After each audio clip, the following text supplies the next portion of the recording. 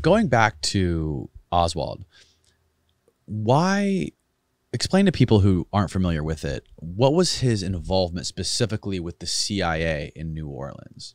Obviously, we know he was working in Japan for the Marines, doing surveillance flights over China, and that was... Well, actually, it's even worse than that. Okay. Okay, because one of the things, this was one of the things I wanted to put in the film. Okay.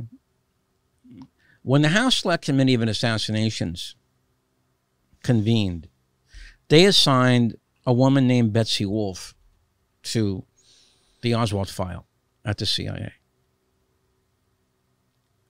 She requested charters from every division of the Central Intelligence Agency. I think there's something like 9, okay? She read through all the charters. Then, from that information, she put a little graph on the wall saying, okay, then this is what Oswald's file should have done within the CIA. So then she saw the file. And guess what? It didn't do anything like that. Okay? It didn't go through what she thought it would have done, which was the Soviet-Russian division. Okay? Because when Oswald leaves the Marines, he defects to the Soviet Union.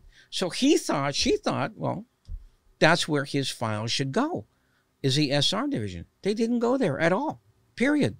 So she started interviewing people within the CIA, trying to figure out what the heck happened to Oswald's file. All right?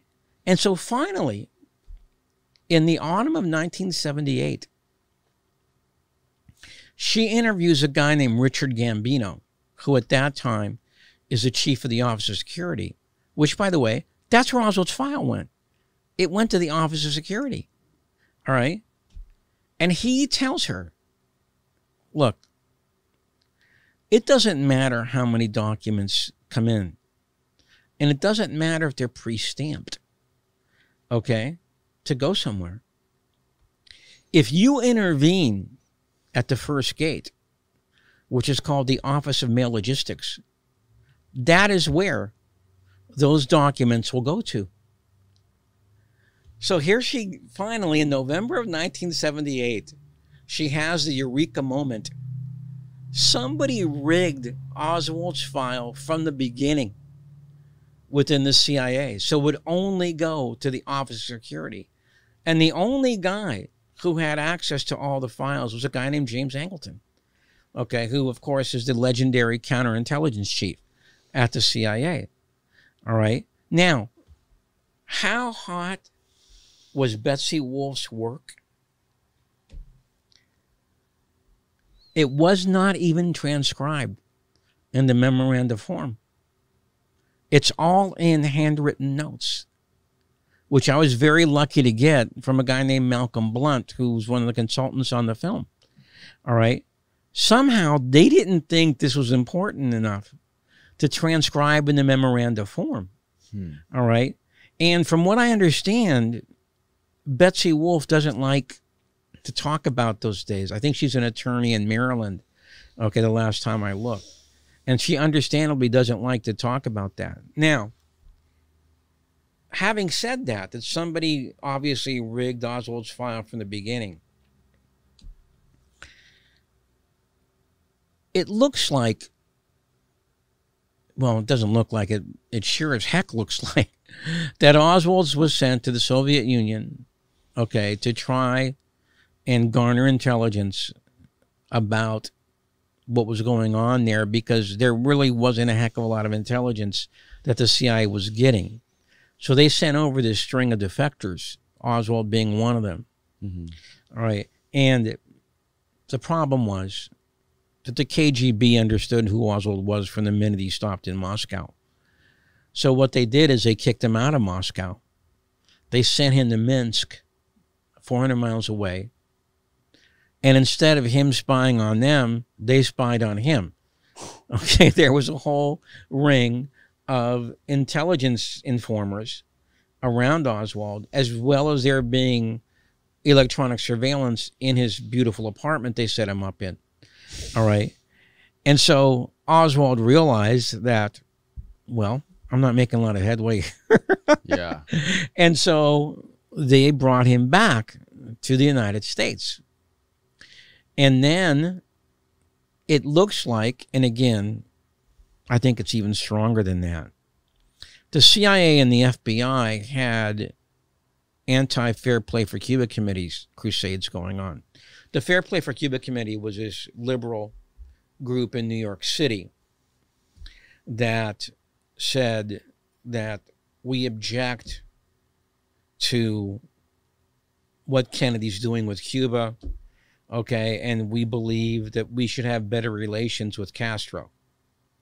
And they had some very big names like Norman Mailer who were part of this group. And obviously the CIA and the FBI, who were very anti-Castro, okay, they really didn't like the Fair Play for Cuba committee. So they set up propaganda and infiltration campaigns against this group. David Phillips and James McCord were two CIA agents who were involved with this on the CIA side. And Carter DeLoach was one of the guys involved on the FBI side.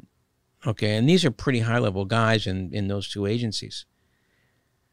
Lee Harvey Oswald has all the earmarks of being in on this Fair Play for Cuba committee operations to discredit the Fair Play for Cuba committee.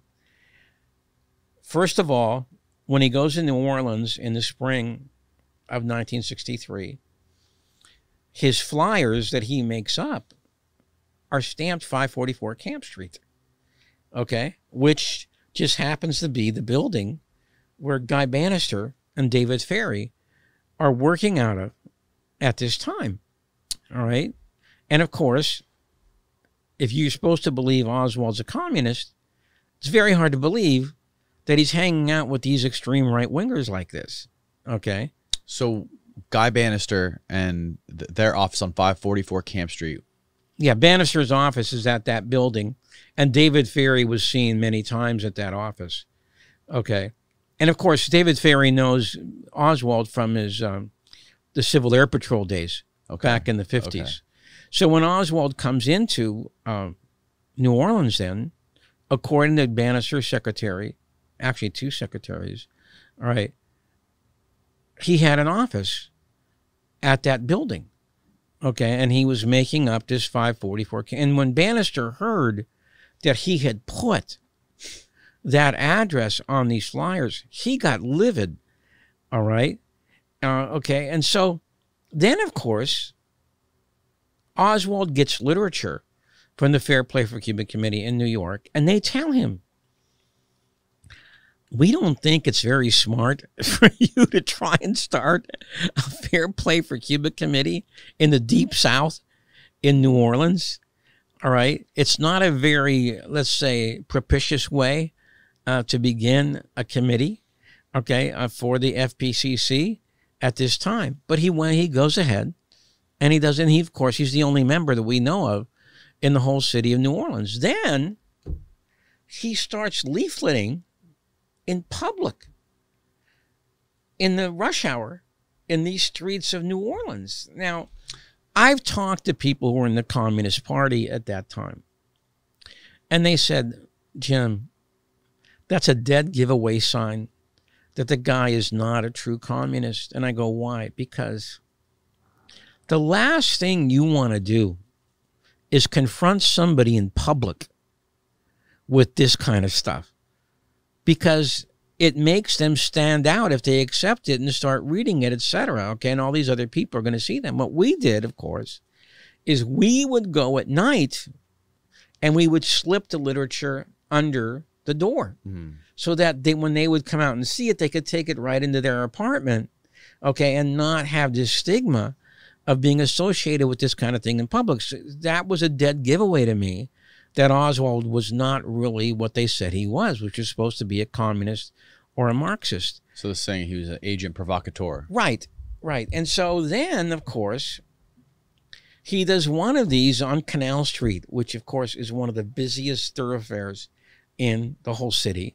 He does one of them outside the International Trade Mart where Clay Shaw works at. Okay. And this is when Clay Shaw's assistant, Jesse Core, actually called out cameras from a local TV station.